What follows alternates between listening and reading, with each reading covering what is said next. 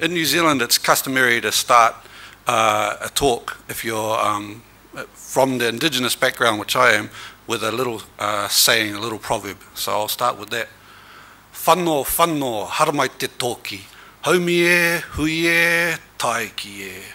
That means, come together, give me my axe, let us build a canoe together. And that's kind of sums up what I think Koha is if we come together, we can build something good. Is there a way that I can change slides, or do I have to wave to... Okay, so I'll just go like that when I need a new slide. Does that work? Okay, like that, please. Can we go to the next? Yes, there we go. So, this is who I am. I am Chris Cormack. I am from New Zealand. I have ancestry from Kaitahu, Kaitimamoe and Waitaha. They are the Māori people from the bottom of the South Island of New Zealand. If you want to go back afterwards and Google for Invercargill, and you can see the area that my family's from. I also don't have a PhD or a master's. I've got 2 bachelors though. I got a bachelor in science and majoring in computer science, and a bachelor in arts majoring in mathematics and Māori studies. Yeah, I work at Catalyst IT now, which is the third company I've worked at, all working on Koha, which is I think a unique kind of free software thing that you can work on the same software at different companies. So I'm going to just, for the keynote, I'm going to quickly run through 16 years of history in about 16 minutes if I can. So here we go. So that picture there is Levin Library. That's where Koha was started. As has already been said, Koha was started in 1999 as a response to a Y2K problem. The library had an issue that come 2000, books were going to be issued to 1970, which is good if you have fines, because suddenly the library is very rich and everyone owes it $1 million, but not so good if you actually want people to use your library. So I briefly told people at Informatics this yesterday, so you can not listen if you want. But New Zealand in the 99 didn't have good internet. It still doesn't have good internet in a lot of places. In a rural place, we're a big, well, compared to India, we're a small country, but we're a sparse country. There's only 4.4 million people, and we've got a land mass bigger than the UK. So people are spread out. So there's lots of places in New Zealand that still doesn't have good internet. So we needed a system that would be fast over slow phone lines and cost effective. And we were doing technical evaluations on the RFP responses, and we noticed that none of these solutions would actually work. So there was 2 people working at Katipo Communications at the time, and we both blame each other, but one of us said, library system's just a big database, how hard can it be? And that was the start of Koha. That was September, yeah, early September we started work on Koha. We had to get it finished by January 3rd. So if we move on to the next one, please. So yeah, there we go. What we wanted, we only had 3 months to write a ILS, which is kind of ridiculous, and I think if I hadn't been much younger than I am now at the time, I never would have decided to do it. There's a lot to be said about being young and naive. You start projects that you couldn't, if you thought about, you'd never actually start. So I worked for a little company there called Katipo Communications, and we decided to build the basic library system, so you could circulate books, you could acquire new books, you could catalogue books, you could look after your patrons. It wouldn't have a full acquisitions module or a serials module, because those are big and hard and complex, and would get it done and then clean it up. So that's what we did. So we delivered on time. January 3rd, which was the first open day after the New Year's break in New Zealand, we turned on Koha and turned the other system off, and it hasn't been switched off yet, so that's good. Well, it fell, we had maintenance done in the server room, and someone knocked the server out of the rack onto the floor, so that's the only big outage we've ever had in Koha. You can't really do software to fix that. So what we decided at that point was that we were a small company. There were 14 of us at Katipo Communications.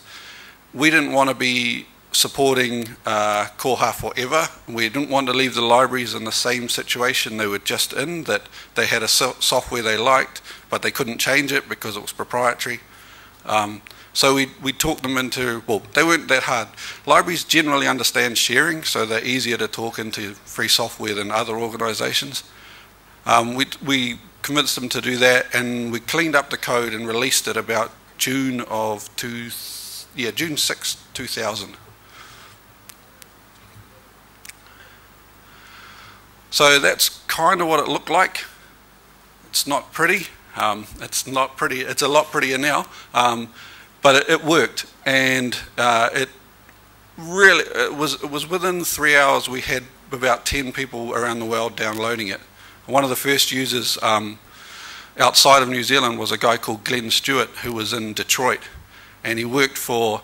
He never told me, but he worked for one of the car manufacturers, either General Motors or Ford, or one of the ones that were in Detroit in that time. And he used Koha to catalogue all of their manuals for the engineers, because they'd previously just had that in an Excel spreadsheet or something like that. He was the first person to send a patch from outside of New Zealand as well. What else yeah, there we go, Glenn Stewart. And then down the bottom you can just see Steve Tonneson. He was from the Coastal Mountain School District in British Columbia in Canada.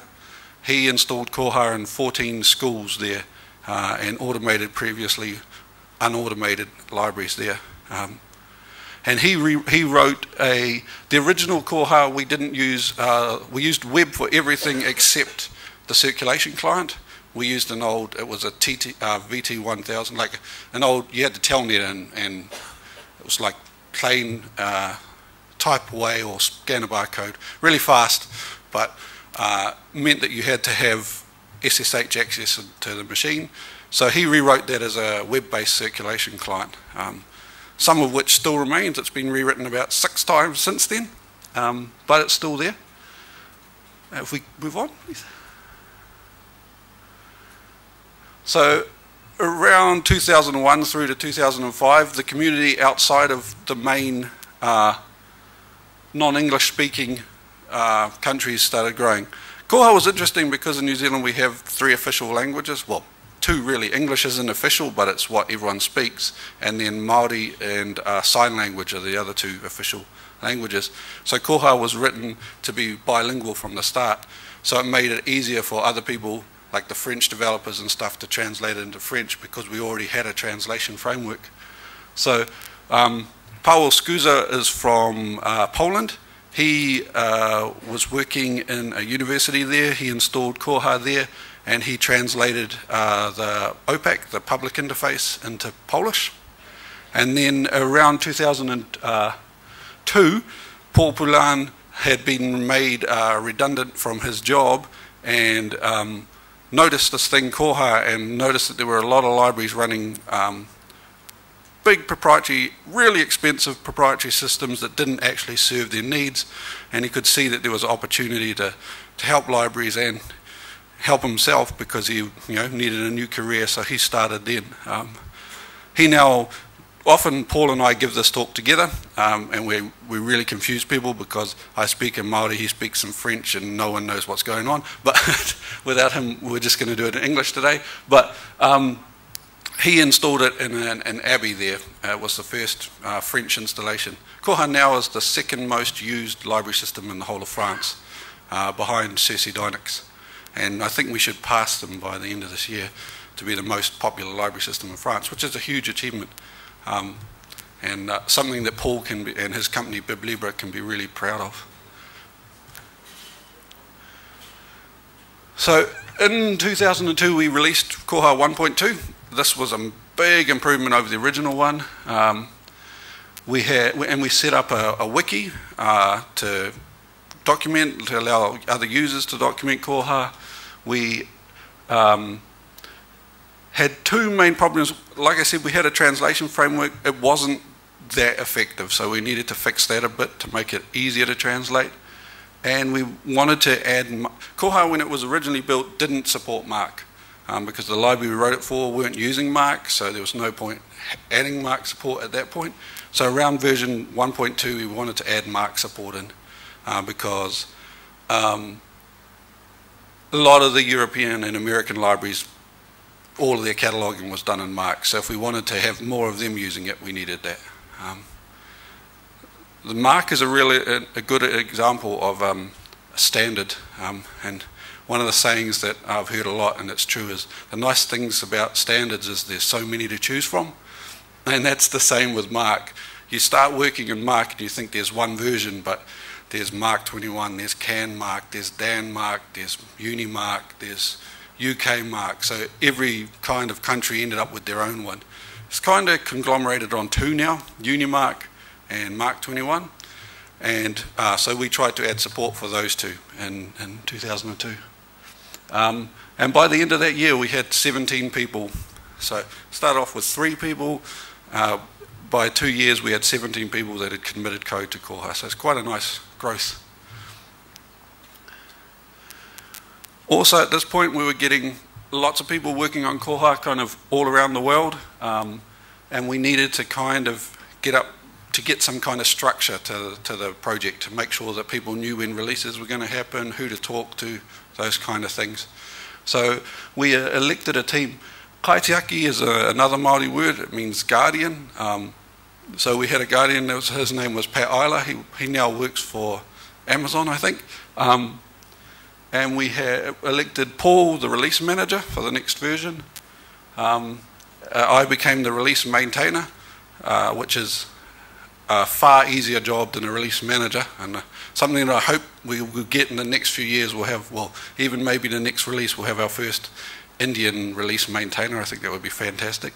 But then I took on then we had the role that's been really hard to fill was the next one, was a QA manager. We had a woman called Ingrid. She lasted about 3 months, and then the company she worked for changed their focus. That's a really, really hard job, and you need a special person to do that well. And we had a guy, Nicholas Roscosko, who was in Baltimore, who was doing our documentation.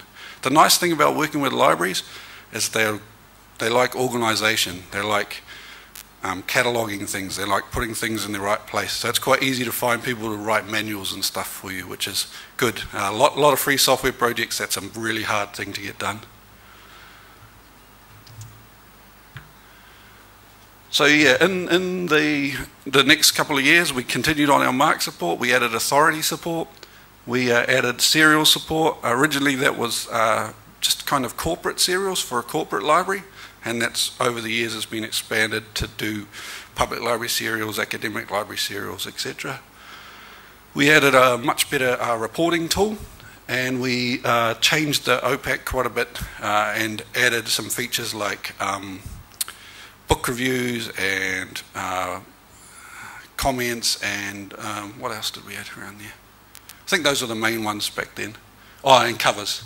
And then we added a feature to allow bulk importing of Mark records inside Koha itself. Previously you'd have to get a technician to get on the command line and run a command to do that for you. We allowed the librarians to do that themselves, which was a big advance. And we elected a new team around there. Rachel Hamilton Williams was my boss still at that stage, and she was awesome. And then we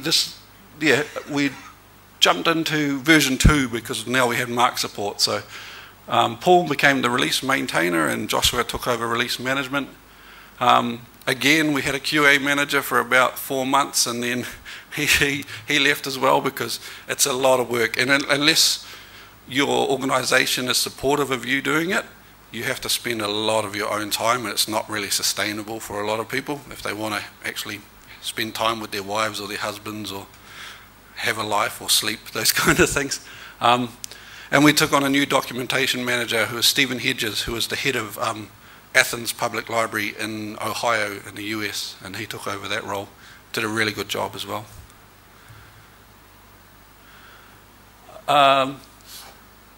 Right, so yeah, in 2006 we realized that the way we'd implemented Mark didn't scale. So we'd get to a library of around 600 or 700,000 records, and that was kind of our ceiling.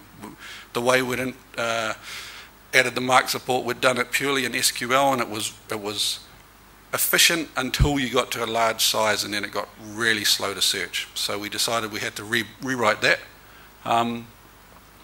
And we decided to move to Zebra, which if you're using Koha, you all will have probably disliked it breaking on you at some point. It's a really good piece of software, but it's very rigid in what it expects. If you give it any records that it doesn't expect, it just dies. So it's not. It's really good at what it does, but we've kind of reached the limitations of that as well. We had our first Koha conference. So the first Koha conference was actually KohaCon 06. So if you look at the KohaCons, they always have a number afterwards. That's actually the year, not the number of the conference. So we've only had, this year we will have had 7. That was in France, and we had, a really good first conference, 120 attendees in Paris, and then we had a 5-day developer conference in Marseille where we worked on changing this. It's amazing how much you can get done. Sunil was talking about the people getting together and working on code. If you put 5 or 10, 15 people in a room together for 5 days, they can get an amazing amount of work done in that time. Especially if they don't have to worry about cleaning the toilet, someone else is looking after it for them. So the next one, please. In 2006, 2007, we switched from CVS to, we switched from SourceForge to Savannah, because SourceForge looked like they were moving in the wrong direction at that point. And Savannah was run by the Free Software Foundation, so it's a bit more stable. And then later on, we switched to Git, which is our version control system. If you've ever tried to do work in Koha, you will have played with Git. Not in Koha, but development around Koha, you'll have played with Git. It's the most common used version control software now. And this round then was the first kind of first localized kind of website. So Koha FR was launched in France. So it's all of it. It's pretty much a copy of Koha, the Koha site, but in French for the French developers. Okay. This was one of the least fun periods of my life. In 2007, I left to work at a company called LibLime. I left Caribou Communications, and what I thought would be a good move. Because they're a bigger US company and they'd be able to help Koha along a bit more. Something happened, they got offered a lot of money and things changed in the way that they wanted to do business, and they decided to move more towards Koha. I won't go into the details of licenses because I'll be here all day, but Koha's licensed under GPL 3, which is a really good license, except for it doesn't really deal with software as a service type model. The predicate is that if you give someone the binaries, the executables, you have to give them the source code. But if you never give them the binaries, they just use them on your server, you never have to give them the source code. So this is what LibLime started doing. They weren't breaching the license, they were breaching the spirit of the license. There was 3 of us who were working for LibLime from New Zealand. We resigned on the same day, and over the next year, most of the other developers resigned as well. Then LibLime was bought by PTFS, and they're a big-ish US company. They mainly do defense contracting, but they had a product called Archivalware, and they wanted a library system to go with it, so they bought LibLime. And the people who owned LibLime were quite smart at business in this regard. They sold them something that they didn't own. So PTFS thought they bought Koha. You can't actually buy Koha. So what they bought was a bunch of support contracts and with people that weren't happy with their vendor. So the people from LibLime did a really, in their eyes, shrewd business deal, but it meant that there was a new company, PTFS, that didn't understand free software, thought they owned Koha, kind of interacted with the community in that way, started trying to tell everyone what they should do, and you can't say that because we own Koha, and etc., etc. So there was a rift there. If we move on to the next one. Yeah, like I said, the reason that Koha just continued on was because they couldn't actually own it. You know, in order to own Koha, we have distributed copyright. I own a bunch of copyright in there. Hortofino Library owns copyright. Informatics owns some copyright. You would have to buy every single person's copyright off them, or rewrite all the bits that you didn't own. So they couldn't actually buy the software. That's a protection of the license. And even if they did buy the software, they only bought it going forward. You can't unrelease it. So people can just fork and keep going on with their version. So in terms of what this actually meant for the rest of the world, nothing really. Koha just continued on. For us as developers in the community, it meant I had to talk to lawyers a lot. I had to waste a lot of energy around that when I'd rather be developing software. It did teach me a lot of lessons around, some of which I've had to unlearn again. It taught me some distrust, which then I had to unlearn again, because I don't think that's a good proposal to go into meetings with, distrusting who you're meeting. But I took a year off from Koha at that point. I was quite disillusioned in it. We move on. So in the end, what we did was they owned koha.org, which is why you shouldn't go there. You should always go to koha-community.org. Sooner or later they'll forget to renew it and we'll get it back. But at the moment they're holding on to it, mainly just because they want to be annoying, I guess. So we set up a new site. All of the stuff goes through there. We had another KohaCon in Texas, then one in Wellington, and then one in Thane in India, and then one in Edinburgh in the UK, and then one in Nigeria last year, and one in Argentina, and this year is in Greece. So start writing proposals to your funding agencies to get travel to Greece. It'll be a really good conference. It's going to be on the beach in Greece. It's well worth it. But what happened is, the relationship never really normalized with PTFS LibLime. They've gone their own way and we've gone ours. And so it's probably best that we just leave each other alone at the moment. And by the end of 2009, already 90 libraries had left. So, and they don't even, if you look at their website now, they say they do bibliovation, which is what Koha was. And so it's Koha plus all their changes. So they've stopped calling it Koha as well. So I think it's finally finished. But that was 2 years of... lawyers are nice enough people, but they're expensive to talk with. You don't want to have to do it too much. Next page, please. So what we did in 2010, we decided to move to time-based releases.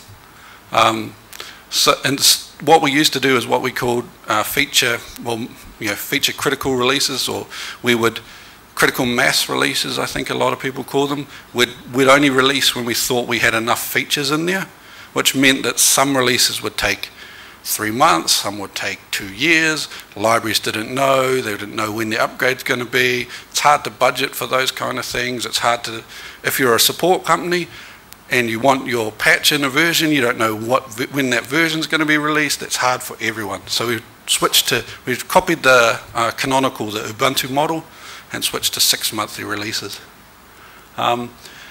We finally got a QA manager, and she has stuck around for 6 years now. So her name's Katrin Fisher. If you've done any Koha work, you will have, on the developing side, you would definitely seen her name in emails. She's the one who tells you in the most politest way that there's something wrong with your code.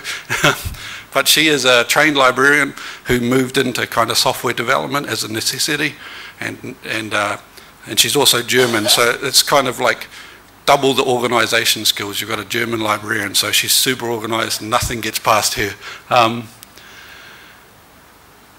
And yeah, it was a new lease of life for the project that way. We had kind of certainty. Like I said, the rest of the community kind of just kept on trucking. More libraries were installing it, more support companies were joining, but us as a community took in 2009, not a lot got done in terms of big new features, but 2010 it took off again. Yes, please. We released, the first time-based release, we added another mark at this point, NORMark. So now Koha supports 3 mark. Like I said, the standard it isn't. We switched to using a different templating tool to make it much easier to render pages. And we moved all of the item information out of the record level down to its own level. So that was a massive change there. And then we added, and this, I'm pretty sure Amit worked on a lot of this stuff, I think when you were at OSS Labs maybe, on easier analytics records. So that was kind of our first big contribution out of India around 2011 in October. And yeah, you can see like even in that 6 months, we managed to do 365 bug fixes and enhancements. And that's an amazing amount of work in 6 months time. Please. We moved on to, again, something that was really useful for Delhi public. We added hourly loans, and I think it even goes down to half hourly now. We added an offline circulation module, also really useful for countries like Nigeria and Vietnam and stuff who have unreliable power and unreliable internet. You need to be able to still issue a book if you have to switch to your generators or whatever. We redid the entire staff interface at that point, and another 130 enhancements. And by this point, there were 71 different people who had contributed to Koha. So you can see, in 12 years, we'd grown that much. Move on to the next one. Then we switched to, we had a problem with Koha that it wasn't fast enough, and this is always a problem with all pieces of software ever. You can always try and make them faster. We worked on that. We did a responsive OPAC. I don't know if anyone in India ever ran, there was a theme called CCSR. It came out of a library in Quebec in Canada. It was a nice responsive, you resize the screen and interface changes to work. Again, even more work. There was 43 pages of release notes for that one. It was, and again, this is still only in 6 months, so you can see the kind of the growth is just exponential. Well, not quite exponential, quadratic at least. It's just growing really fast. If we moved on to the next one. We took on 2 more releases in 2013. Big one, again, really useful one, patron self-registration. And we managed to link in the serials module subscriptions to acquisition details, which is really helpful for your accounting. And we also did branch limited authorized value. If you've played with Koha, you know there's a whole lot of authorized values you can set up for like circulation, collection codes or lost values. They used to be tied for the whole library. So if you had 6 branches in the library, they all had to use the same shelf locations, but this one let you define different shelf locations for different branches, those kind of things. And then we had course reserves, which is, I'm assuming Indian libraries use, Indian academic libraries use these as well, but they're big in the States. It's where you have things that are reserved for a course. So they're not allowed to go out of the library, they just stay in the stack room or something, and people borrow them for 10 minutes or 20 minutes to photocopy the pages they need. And we moved to a Bootstrap theme. If any of you have used Twitter, the theme they use is Bootstrap, so we use that as well, which was a nice move for us because it means that, and there's so many other projects using this now, it's a templating system we don't have to maintain ourselves. When the newest version of HTML5 comes out, they just update Bootstrap. We don't have to worry about dealing with that. And we also added another offline circulation module. So in the meantime, back when I said it was kind of finished, it kind of wasn't with LibLime. That PDFS had registered a trademark or tried to trademark the word Koha in New Zealand, which was annoying because they'd never actually done business in New Zealand as LibLime. So we again had to have lawyers, and the really nice thing about this is a lovely story. When they registered the trademark, Horowhenua Library Trust did a blog post about the fact that, you know, people are trying to trademark this from out of the country. Within about 32 hours, people around the world, including from India, had donated $11,000 to the defence fund to pay for a lawyer to do that. And what was even nicer, a law firm in New Zealand donated their time pro bono, one of the big IP law firms in New Zealand. So that managed, that $11,000, some of it got refunded, and some of it people said just use it for some Koha features. But that was a remarkable kind of showing the love, I guess, that people have for the software. So eventually we won that. We kind of always do, it just takes a lot of time. It's nice, the thing I would have learnt from this is just to trademark it yourself first, which we should have done, but I was naive and I didn't think you could. It's a common word in New Zealand, I didn't think you could trademark it, but it turns out in New Zealand you can trademark pretty much anything you want as long as you tie it to a specific thing. So Koha in relation to library management systems. So that's all sorted now, that's held by the Trust along with the EU mark and the Australian trademark, so we should be safe from that. Move on. So this is a brief graph that I did to try and show kind of the trending upwards in growth. If you can see, so the blue line is the number of developers, and the scale on the left is, so that's about, it's showing about 250 developers at that point. The commits are times 100, so we're at about 20,000 commits at that point, and the bug numbers are times 100 as well. No, the bug numbers are times 100 as well, so it's about, I think we must have about 15,000, most of them are closed, thankfully, bug and enhancement reports in Koha.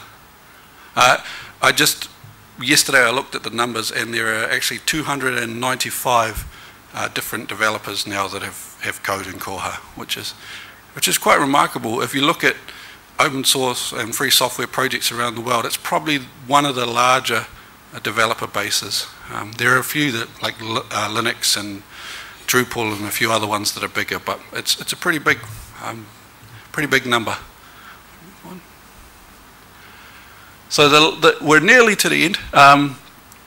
In 2014, we redid the plaque support to make it faster again, and we changed templating for the notices, if you've used that before. We did also end of fiscal year report, so you can roll over budgets, automatic renewals, SIU download, and on-site checkouts. So there's a module you can use in Koha that can record local use. So a lot of libraries like to know that people have taken the book off the shelf, maybe read it, and then often people leave them on the table or walk out of the library. They still want to count those as a user statistic, so you can check those in and they won't get counted as actually being on issue, but you'll be able to see that they were used locally in the library. It's good. Libraries, I think, in the whole world are in this position where they have to justify their existence all the time, and they're constantly people are constantly trying to cut their budgets and those kind of things. So the more statistics that we can give libraries to prove how much they're being used and how useful as a service they are, it's the better for the project. So we've done a lot of work on that. This is the last release, was 3.22. We switched. Originally we used to do April and October, but we now do May and November, so it's one month off Ubuntu, so you don't have to upgrade your OS and your library system at the same time. We did this one, a really useful one is batch editing of records, which people have been wanting for years, where you can edit 200, 2,000, 20,000 records all at once to change maybe the shelf location or to change the GUI. Say you want to switch from GUI to LC numbers or something like that. And discharge notice generation, another development out of India for when people leave. I think I'll get this right, someone can correct me later. When people leave a university, they need to have a notice to hand in to say that they don't have any books overdue at the library, or it's something like that. I'll have to read the bug report again to get it quite sure, but it's something that lots of academic institutions wanted anyway. I think they use it in France as well. And in the last release, we have full plaque risk report, which means that Koha runs a lot faster than the earlier versions. We did a lot more work on accessibility stuff, which was really good that you touched on that. We had one of the developers early in Koha was a guy from France who is a Buddhist monk, and he's blind, and he did a lot of work around accessibility, and so we try and keep up to that. The really good thing with accessibility, if you make it good for disabled users, you make it good for everyone. Like the way you make a website logical for someone who's visually impaired makes it logical for someone who can see as well. Yeah, things go, depending on where you're from in the world, right to left or left to right, top to down. You know, if you make it work that way so that they can navigate the page that way, people's eyes do the same thing. And audio alerts. And we added a RESTful API, which makes it easier for you to hook. We had about 3 other APIs. We've added another API, but this one's documented a bit nicer. That makes it easy to hook, say, your open access repository or whatever else up talking to Koha. So if you add a new journal, you can automatically have it cataloged straight into Koha, those kind of things. Right, so this is where we are now, and this is kind of what I'm hoping we can get, this is the start of, is that I know there's lots and lots of users of Koha in India, and I know that there's lots of really smart developers doing really smart things. I know there's lots of smart librarians who want lots of features. The current situation is most of these are not getting to the main Koha code base. So when a library needs to upgrade, if they've done a whole lot of customizations, they have to get the developer to do all of them again. And then there's a whole lot of ideas that would probably benefit other libraries all around the world. You know, there's often a tendency to think that what you do might be you might be the only library that does that, or India may be the only country that does it that way. But the interesting thing is that it's really unlikely that you will be the only one. There'll be someone else that does it. Maybe not exactly the same, but close enough that you can make it work for both cases. So yeah, that's kind of, I wanted to end the keynote with, there's what, a billion people in India? Let's get like 0.001% of them working on Koha, and that will be a massive, massive improvement. Thank you.